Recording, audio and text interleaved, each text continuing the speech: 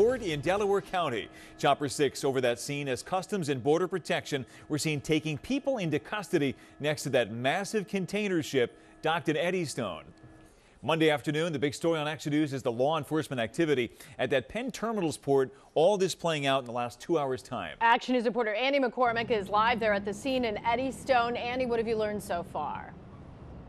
Yeah, well, Sarah and Brian, I want to take you right to some video that we saw a short time ago while we've been out here.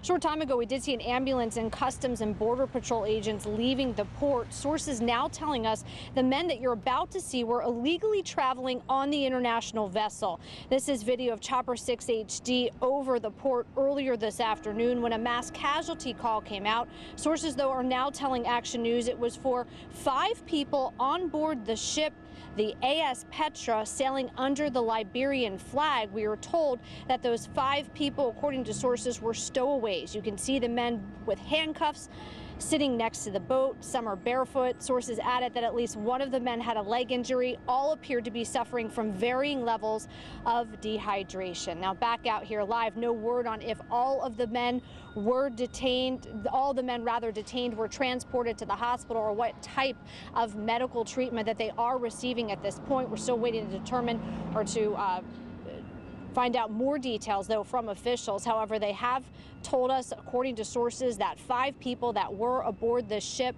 were stowaways and were suffering from varying forms of dehydration. At least one had a leg injury, and that's the latest now that we're seeing out here live in Eddystone. Back to you.